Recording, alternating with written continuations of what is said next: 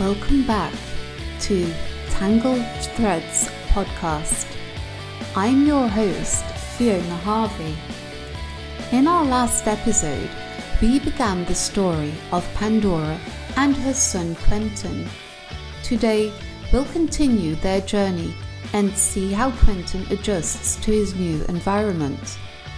If you haven't already, make sure to like, subscribe, and leave a comment with your thoughts.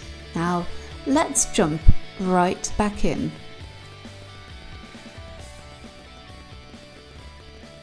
Tangled Threads, Meeting David, Part 2.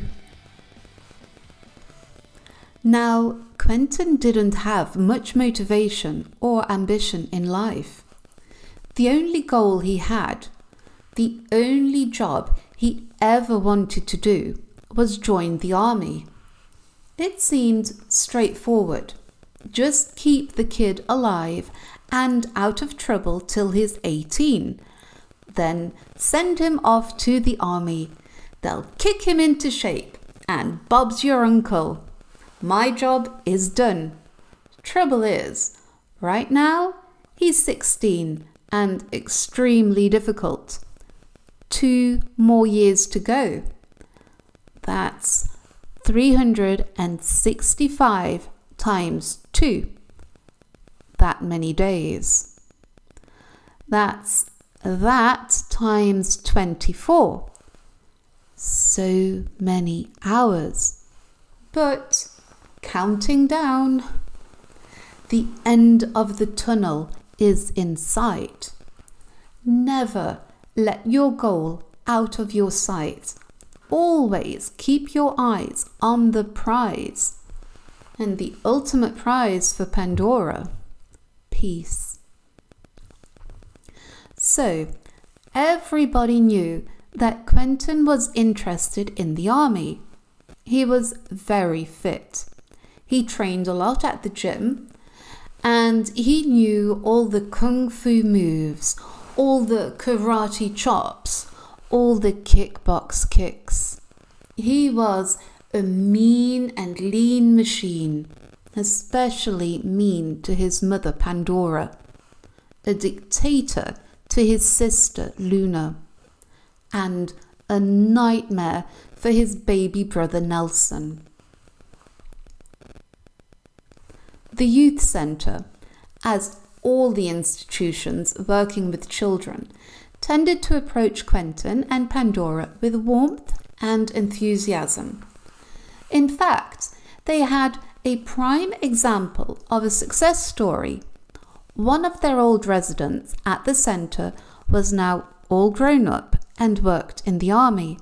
It might be interesting for Quentin to meet him, listen to his story, be inspired by his motivations and determination, and get some good tips on how he too can get himself ready and prepared for a life in service. Quentin was over the moon.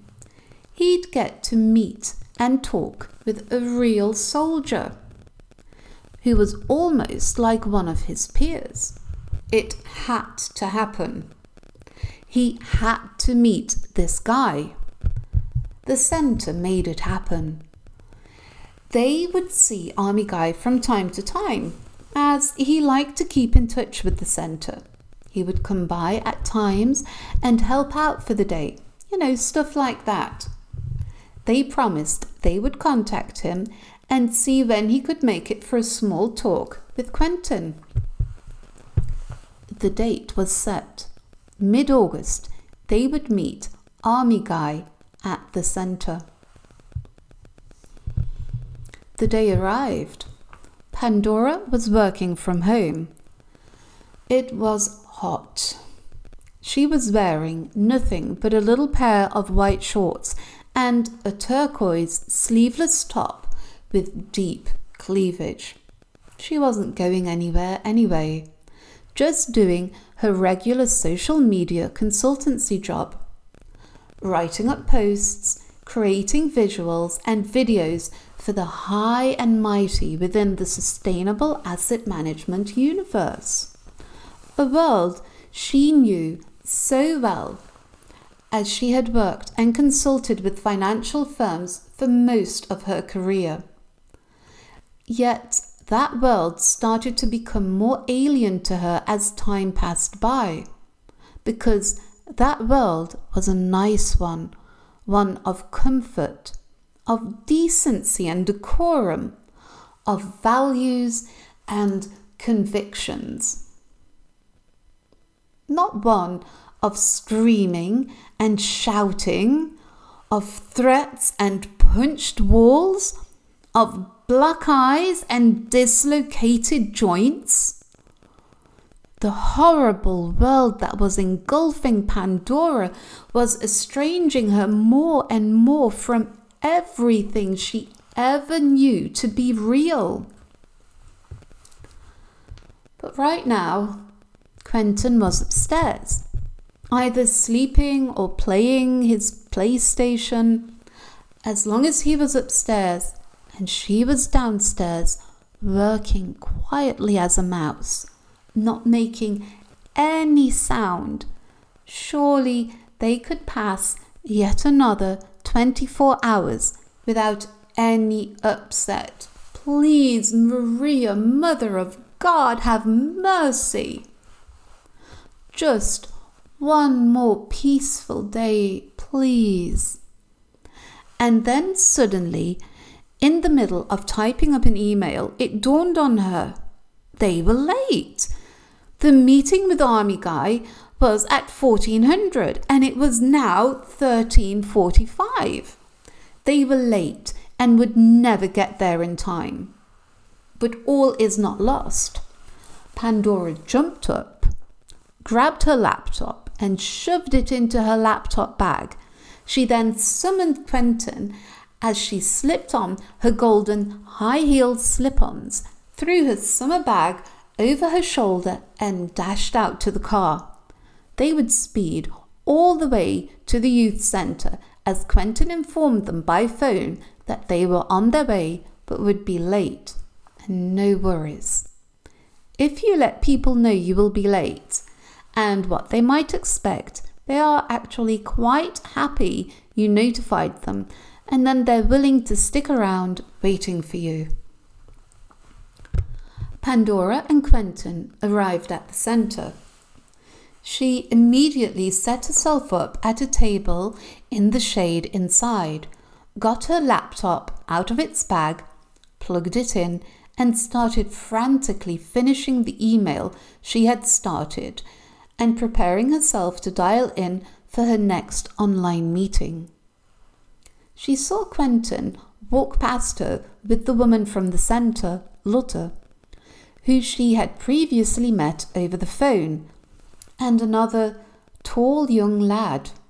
That must be the army guy, Pandora thought, as she eyed him from the corner of her eyes.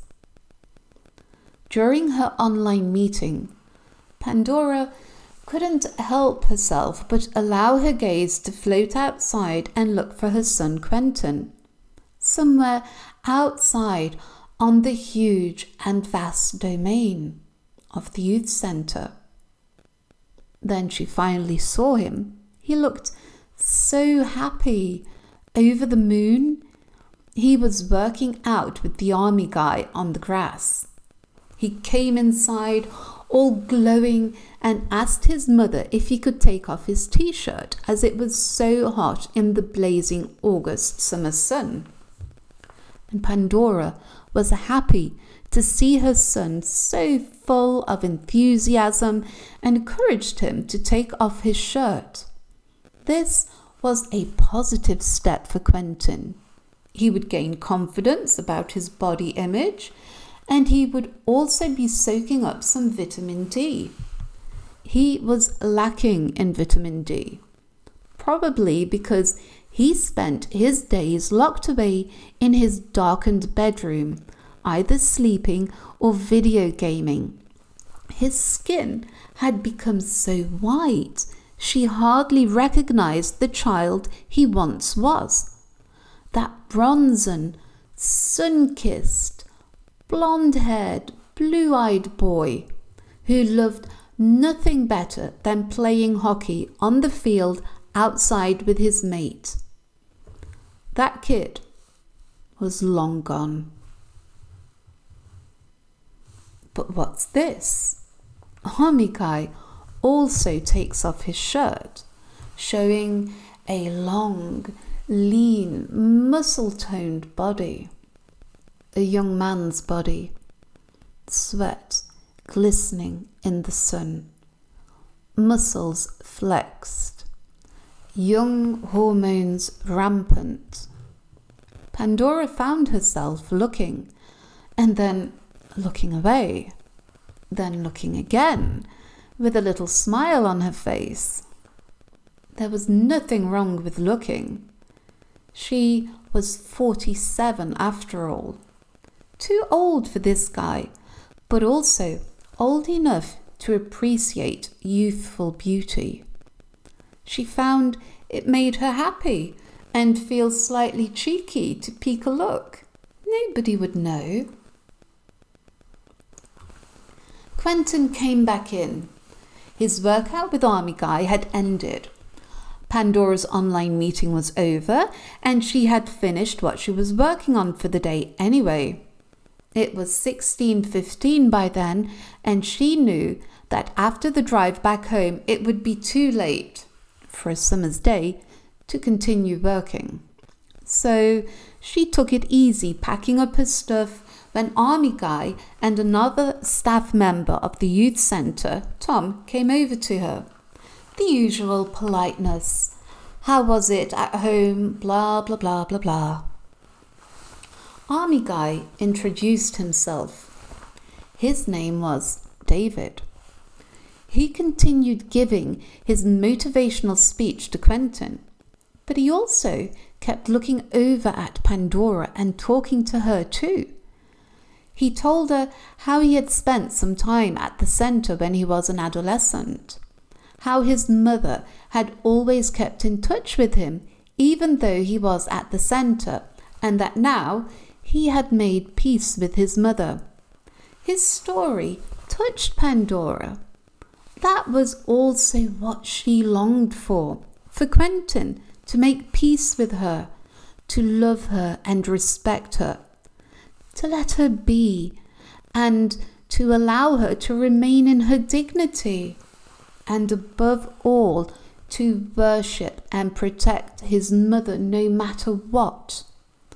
That was what Pandora deeply desired, what she prayed for when she talked to God, what she focused on when she meditated. She wanted to know more about this. David was so tall, and Pandora such a small, tiny woman. She had to throw her head backwards to look up at him. But she met his eyes, and they locked, though she could not explain. She was searching for something in those eyes, and somehow she noticed that young David was also searching for something in her eyes, though she would never know what. That's it for today's episode.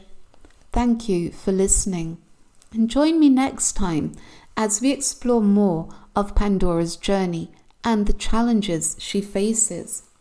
Don't forget to like, subscribe, and leave a comment. And always remember, even in the darkest of nights, there is a fragment of hope.